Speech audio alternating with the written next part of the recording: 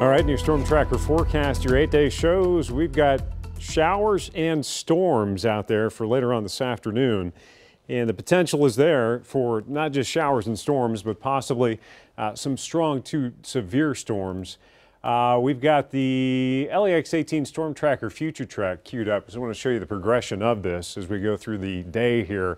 We've had this rain that has spread in this morning, but as we get this break into the afternoon, this is where we're going to be keeping a very close eye out for the possibility of a line forming out west. And watch it. You can see it popping right there between about dinner time and midnight out towards I-65. Those storms will race east and have the potential to become strong to severe later on this evening and then continue to track east and rapidly out of here. We'll have quite a bit of wind to contend with as well, possibly some gusts upwards of 40 to over 50 miles per hour. I've got you in Friday morning and things are winding down. So that severe threat tonight we'll keep an eye on.